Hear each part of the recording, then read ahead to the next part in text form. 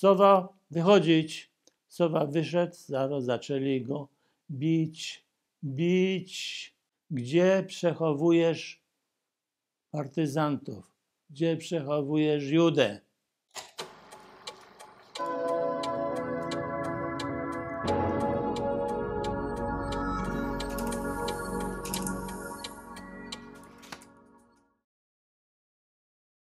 Ta rodzina zwróciła się, żeby ich ojciec wziął na przechowanie jako uciekinierów z getta, bo oni tam mieli ten wstęp na to podwórko. Ojciec po dłuższym czasie jednak się jakoś zgodził, wyraził zgodę na to. Tak. I był tych ludzi wtedy, tam było uzgodnione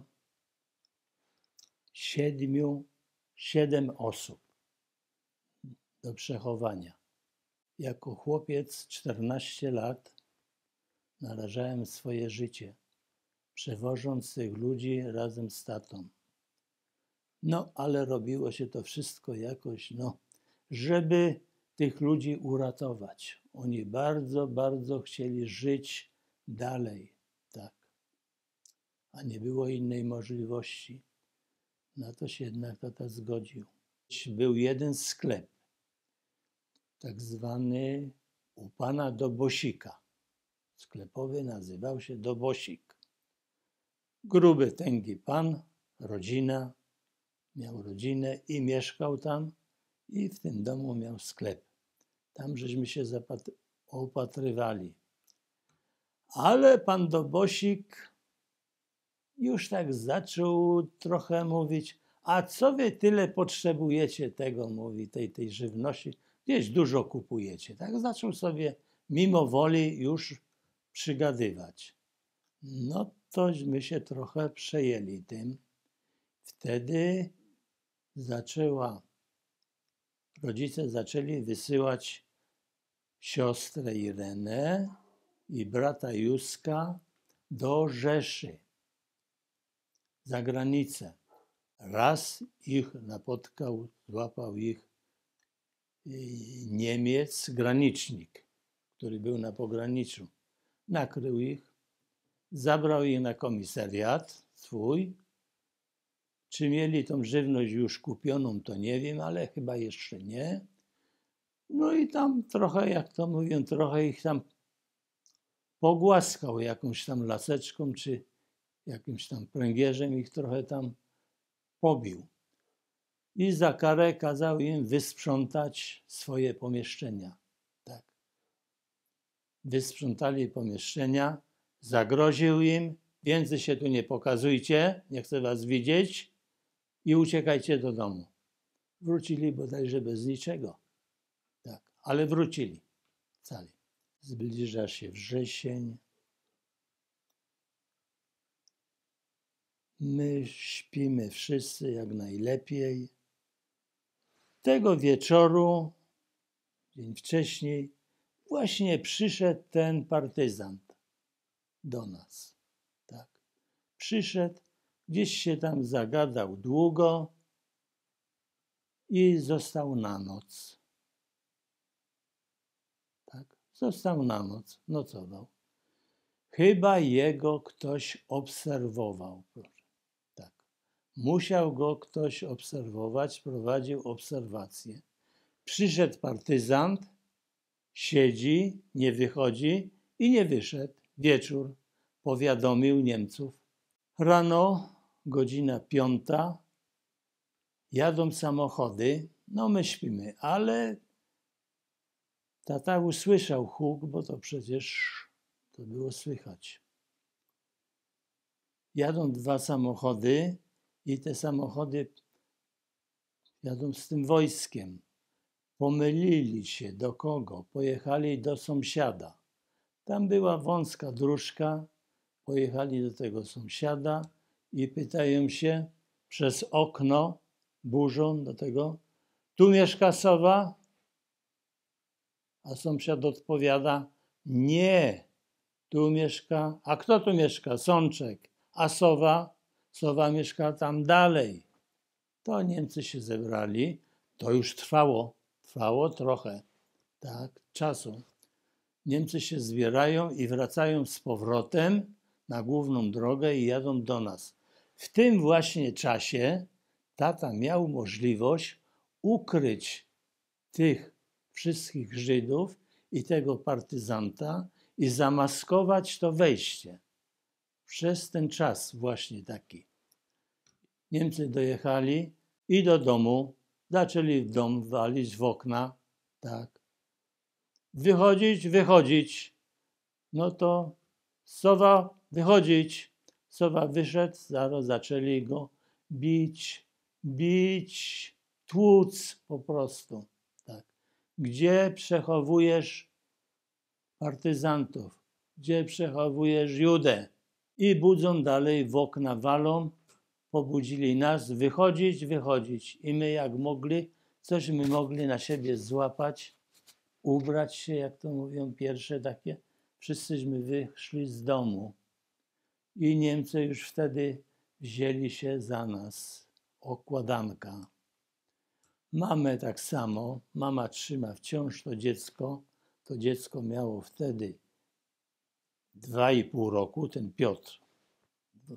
Trzyma zawsze przy sobie, ale Niemcy tam mamę też okładają, czym mogą, żeby wydała, gdzie są partyzanci. Mnie i Józka po kolei brało tam po jednym czy po dwóch Niemców tych wojskowych, stawiali nas pod ścianę, ale oddzielnie, nie brata oddzielnie. Jeden brał brata, drugi brał mnie i przystawiali, twardo przystawiali pistolet do skroni i liczę do 3, do 10. Liczę. Powiedz, gdzie się ukrywają partyzanci. Partyzanci po nazwisku wymieniali, lecz my nie wydali. Tak. Nie wiemy. Takich nie ma, nie wiemy o tym nic. A najpierw to nas tam próbowali, tych młodszych próbowali, częstowali cukierkami, takie, żeby jakoś to przechytrzyć, tak. Że nawet tego brata Józka to też częstowali cukierkiem, tak. A nas to tak brali po parę razy. To nie było raz. Raz pod domem, to pod stodołą, to znowuż tam z boku i coraz to inny. Tak.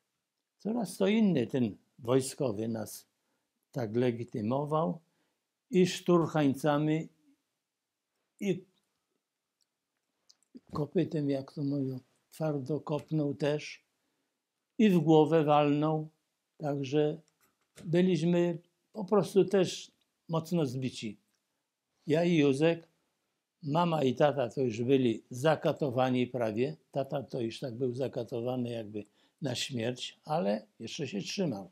Gdzie są te Żydzi? Gdzie są te Żydzi? A oni wciąż kopali po domu, po tej oborze, po stodole. Ciągle tu trwało szukanie. Tak. A nas w tym czasie, jak mówię, tak katowali. To szukanie. No nie znaleźli. Już my myśleli, że się kończy, bo jakoś tak zaczęło się to, no nie ma.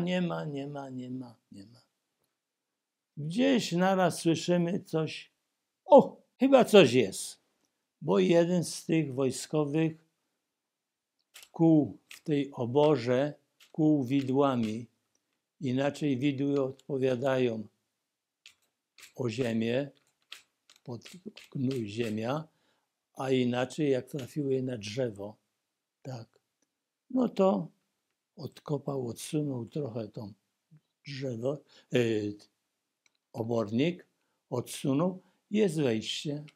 O, wtedy już się zrobił szum, tak. Już zaczęli następni wojskowi, co tu się znajduje, co się tu znajduje. Mama to usłyszała, że to już koniec z nami, że już jest odkryte wejście, znalezione wejście. Jak to usłyszała i wykorzystała moment. Te Niemcy właśnie tutaj się zbliżali do tego, a mama była gdzieś tam w pobliżu stodoły i krzyknęła: dzieci, Irena, Jasia, dzieci, uciekajmy, bo nas zabiją. Uciekajmy do lasu.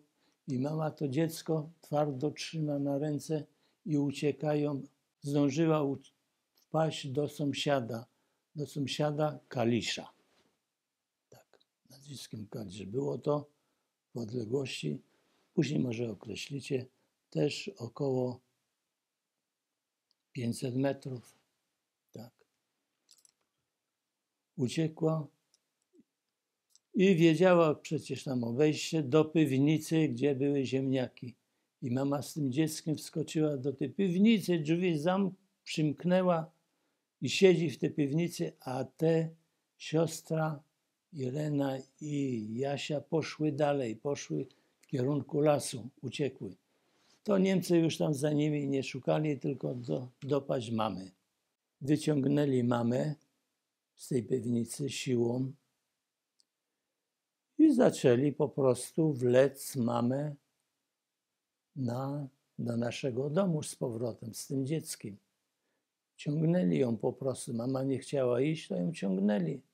Za włosy jakże, tylko żeby szła, żeby jakoś tam się podpierała i szła do tego. Z tym dzieckiem ją tak przyciągnęli do tego domu.